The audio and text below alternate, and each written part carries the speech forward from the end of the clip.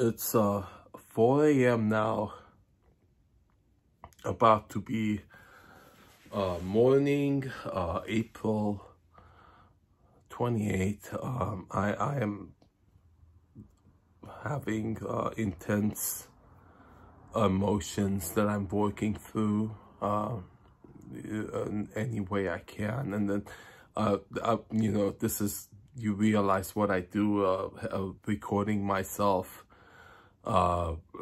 discussing this stuff, and you know, uploading it, sharing it publicly is my way of dealing with this stuff, healing myself.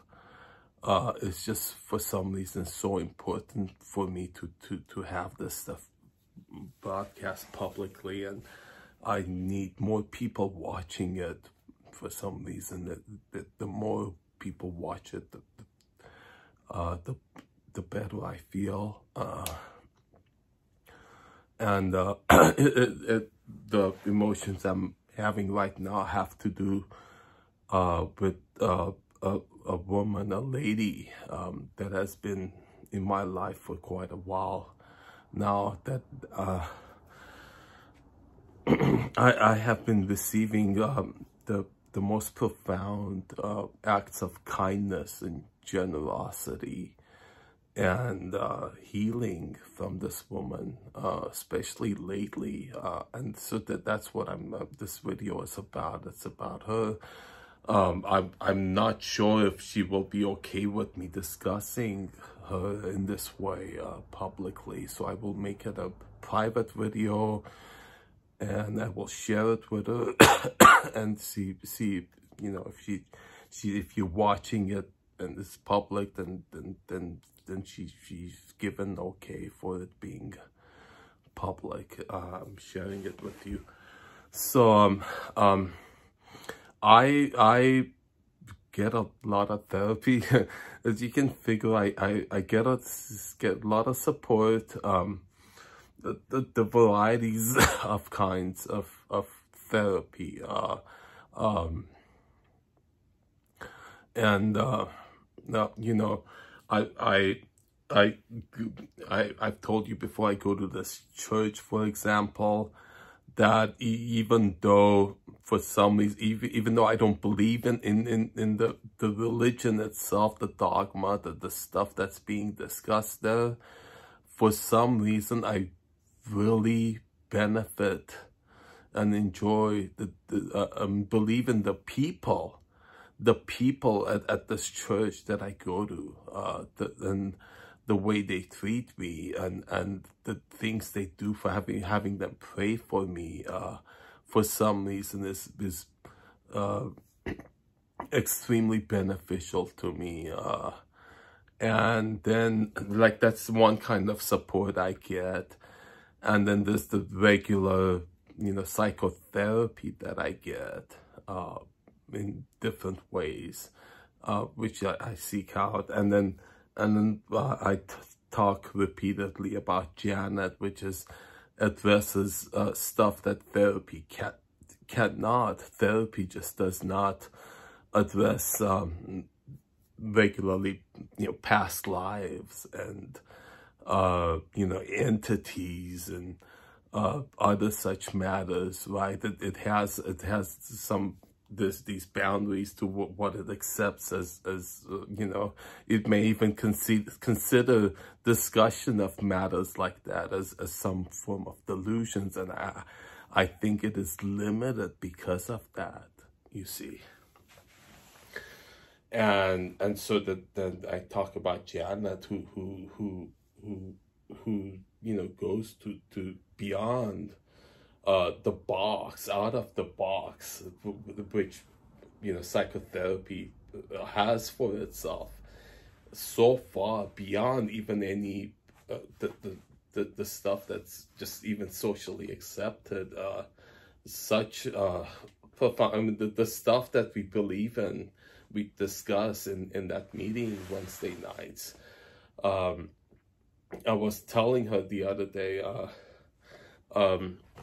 that if you could rate ideas, concepts, according to how many people actually know about them or believe in them, or you know, a concept like Christianity, you consider how many people, what segment of the population of the entire world know about Christ and Christianity.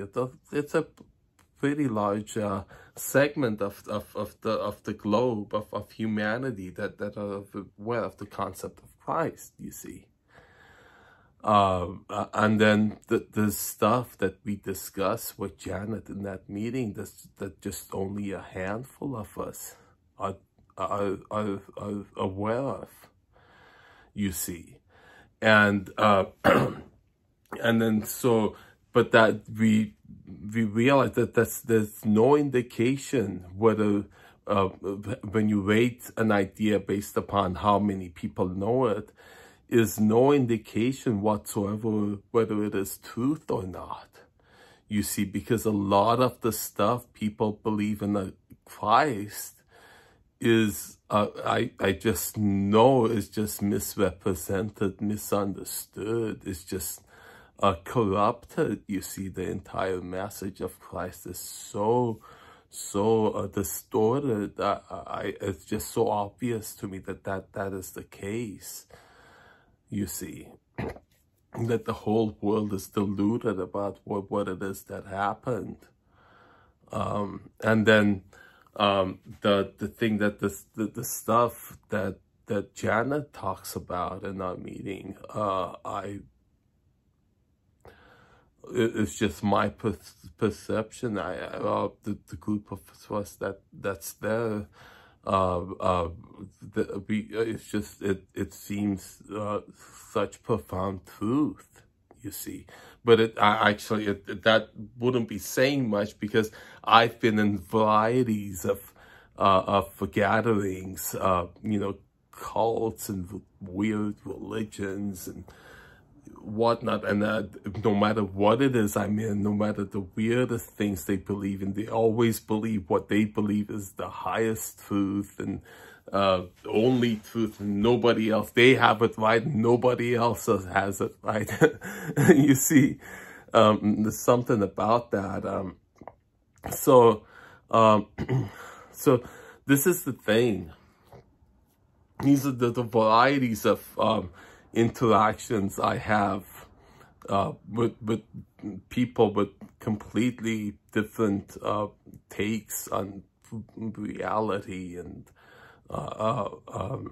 life, I mean, the people who believe in past lives, the Christians don't believe in past lives, right? That offends them, that they consider that the stuff that's discussed as actually like demonic or something. They do not like that at all.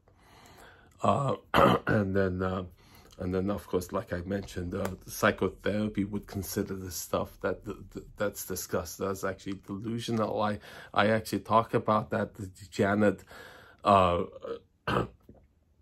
sees things that aren't, in which a psychologist would consider a hallucination. She hears things that aren't there, and the stuff that she says, the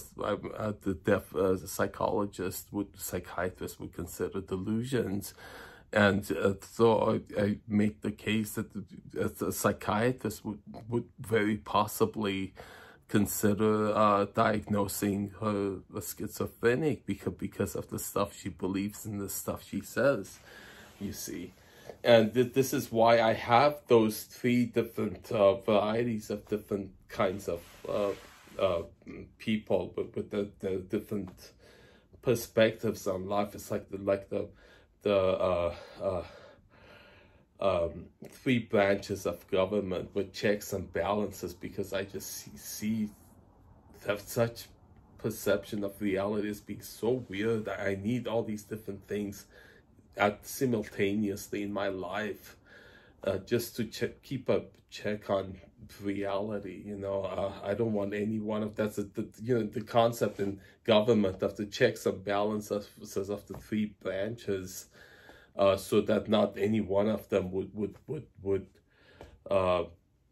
you know, take over in some way. Yeah. So the whole point of this, I'm getting all these different kinds of therapy, but the one that I'm getting, this is the point I want to make, that is so crucially important. This healing, this support that I'm getting from this woman is far and away the highest and the most effective, the most healing, the most powerful healing that I'm getting from her.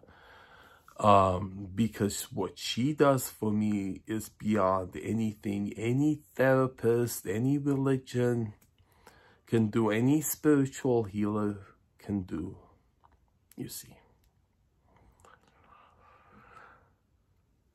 And the reason for this is what she does for me. This is so important.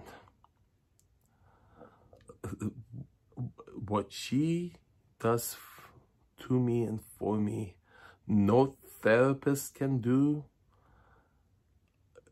is simply that she touches me, you see. Not only does she touch me, she is intimate with me. And she does not have the boundaries, the communication boundaries that a therapist would have. I am able to tell her secret fantasies that I have not been able to reveal to anyone else in my life, you see. And then have her perform those fantasies with me. If you can understand how profound that is, that is the most incredible healing that this is the thing I shared with her, this segment of this cuddling course that I took years ago. This is when the whole thing began, is with this cuddling course, and the idea that fulfilling, seeking out and fulfilling your desires in a way actualizes you, you see. And this is what she's been doing for me.